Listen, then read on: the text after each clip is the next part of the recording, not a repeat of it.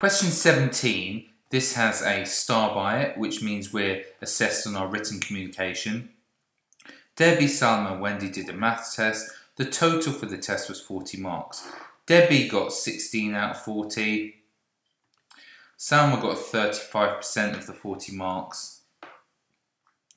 And Wendy got 3/8 of the 40 marks. Who got the highest mark? Okay, Debbie. There's nothing really to do with Debbie. She got 16. Okay? Salma. She got 35%. So 10% of the 40 marks would be 4. So therefore 5% would be 2. So she got 35%. So she needs 3 of these. So 30% would be 12. 3 of those. So 12 add the 2 would give me 35%, which would be 14 marks.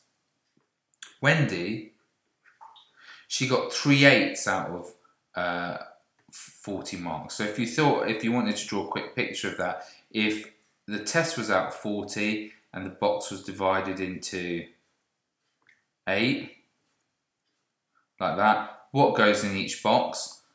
Well, 5 goes in each box. 5, 10, 15, 20, 25, 30, 35, 40.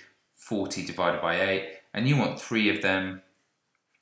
So that's equal to 15. So Wendy got 15 marks. So who got the highest mark? The highest mark was Debbie. Debbie got highest.